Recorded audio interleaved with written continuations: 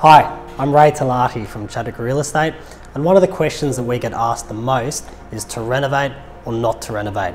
Now, whether you're thinking of renovating to stay and add value, or whether you're thinking of renovating to sell, there's a couple of things that you want to consider in your decision-making process. Firstly is purpose. What are you looking to achieve out of the renovation? The second factor is timing. Renovations not only cost money, but they generally take a lot of time as well. So if you're renovating to stay, you generally have the luxury of a little bit more time. If you're renovating to sell, you can often be limited by certain time constraints in terms of when you need to get the property on the market or when you need to get the property sold by.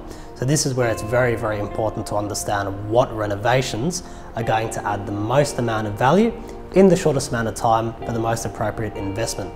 The third and arguably most important factor of any renovation is to check your margins. So as we said, people are going to be renovating for different reasons, looking to achieve different things. But dependent upon your budget, one of the most important things to keep in mind is that you never want to be investing more in the renovation than the amount of value that you are adding to the property. As a general rule of thumb, you want to be spending $1 to be making 2 or 3. You never really want to be spending money on your renovation if you're not necessarily going to be getting that money back. That's where we start to get into the territory of overcapitalizing, which is very unnecessary, can hurt your pockets, and you're not necessarily going to get that money back.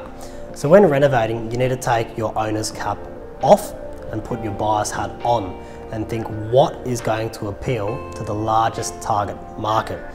When selling a property, there are generally 3 factors which affect your final sale price: location, presentation, and marketing strategy.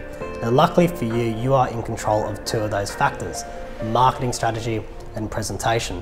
So if you're curious to learn about what type of renovations will add the most amount of value to your home, appeal to the largest market possible, and cost you the least amount in investment, then please feel free to give me a call today.